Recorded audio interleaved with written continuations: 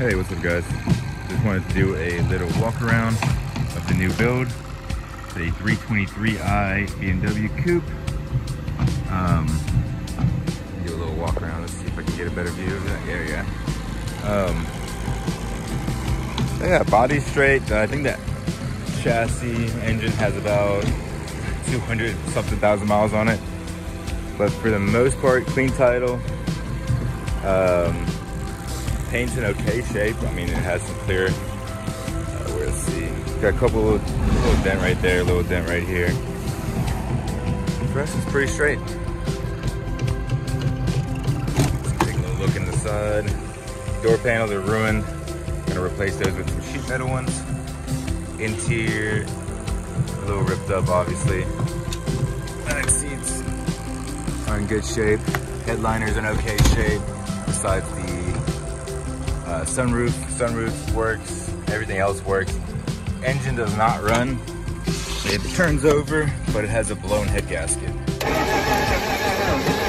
All right, do it again. Radio works. I don't have the keys on me right now.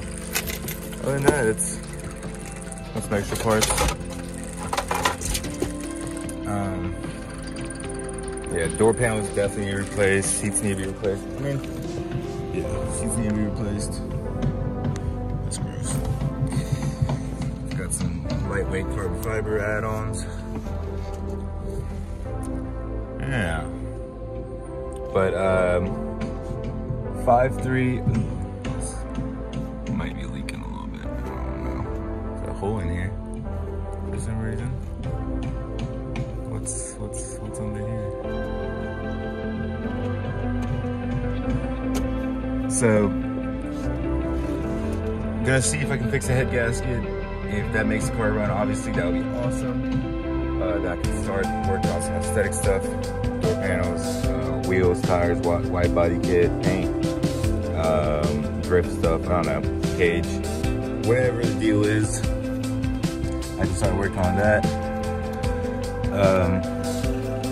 If the engine doesn't run, then I might have to start on the 5.3 swap sooner than later. But yeah.